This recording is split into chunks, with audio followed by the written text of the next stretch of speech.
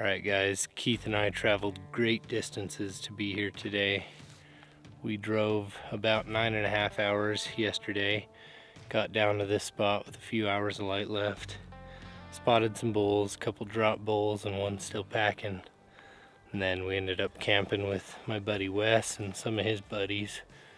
And now we just got to hiking this morning and we're just right into Elk Sheds right out the gate. So we should be on our way to finding some bone.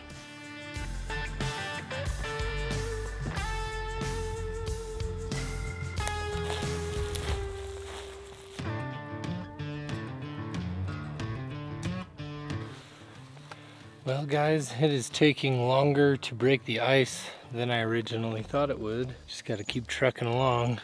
Wes and his buddies have been down here for a couple of days and they've only picked up a few each.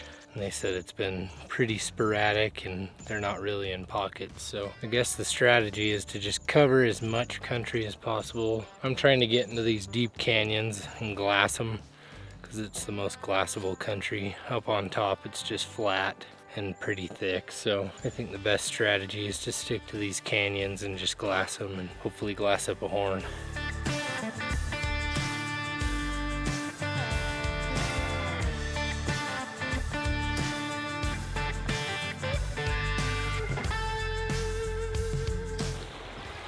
Alright guys, just been trying to find a spot to cross this river and I finally just found like a shallower spot where I could cross. Still got freaking drenched though. And then I looked across the river. I thought it was a stick, but nope. We have our first elk shed of the day. First elk shed of 2023. Just a little raghorn. Nothing special at all. Well, I was just having a snack up on the ridge behind me. And then I started hiking down and I've got a little shed in the bottom here. It's like a little raghorn elk shed. Let's see what we got here. Yeah, just a little guy hidden in the grass.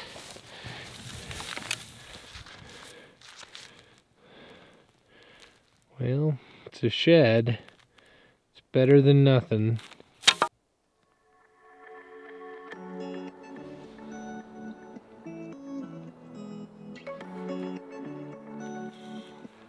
Just found Keith. He got into him. Just one. Nice. Dude, that's a really good bull. Heck yeah.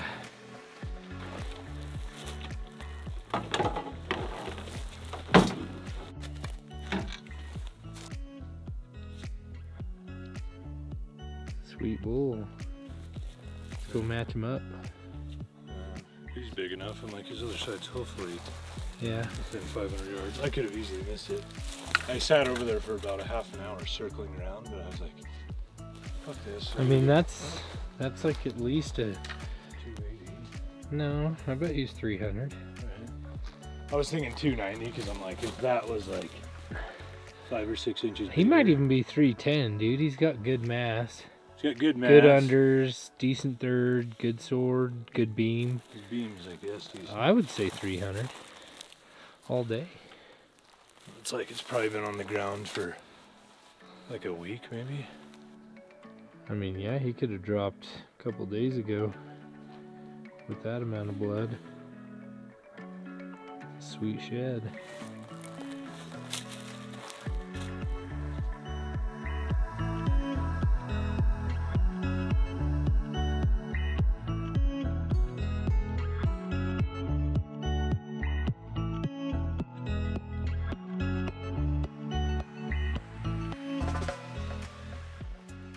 Alright guys, we came down in here where Keith found his shed at 6 Point and we thought we'd come look for the other side, so we've just been kind of gridding around where the shed was found.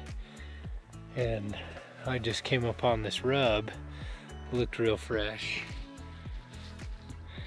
Came upon this rub and then I looked up in there and there is a brown elk shed Up in there you can see the tines. I was just coming through here after seeing that rub, and that's what I saw. Can't tell if it's Keith's other side or not. Looks similar. I don't think it is. I think it's a different bull. Look at this shed. Yes, baby. First good elk shed of the year. Oh, it's not even brown. That's a white. Oh my goodness. No way. It's definitely not Keith's other side. Alright guys, it's starting to get dark on me. There he is right there. Decent bull. Man, he's chalk. That's crazy. It's pretty cracked up and flaked on the inside, but good shed. It's right near where Keith picked up his brown 6 too, so maybe there's more in here.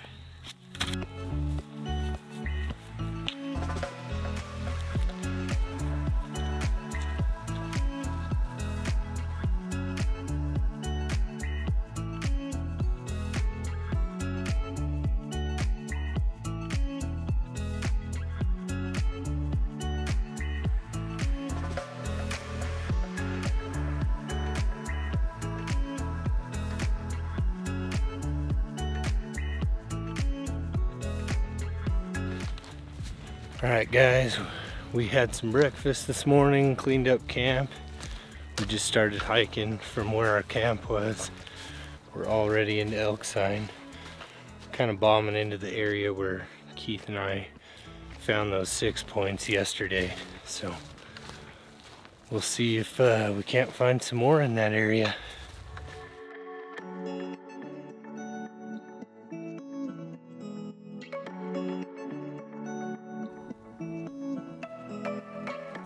Well, Keith just found a brown right there.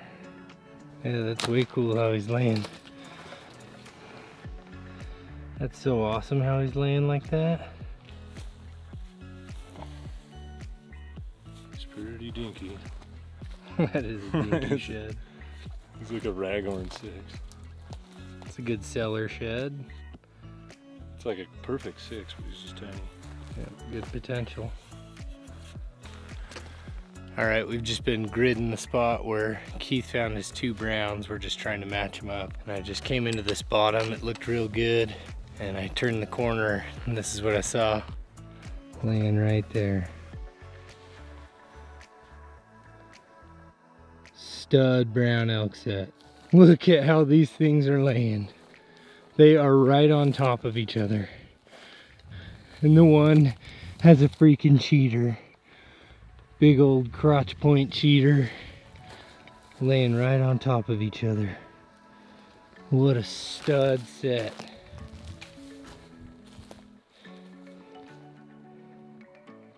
Alright guys, this is what we came down here for, is a set like this.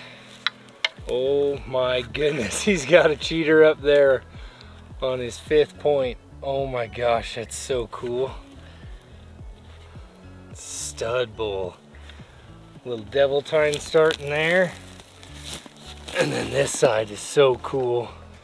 Big inline 7. Beautiful bull. Beautiful coloration. What a stud bull. Oh my goodness. That is what we came down here for. Big old 7 point. Heck yeah. There's more in here. We just gotta find them.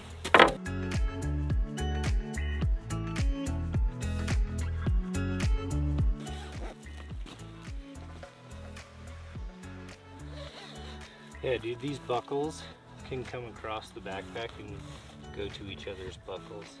So you got 4 straps that you can run across. It's like perfect for packing sheds. We'll go burrs up since we have 2 of them. I usually like to go under the 3rd on the first one. We should pack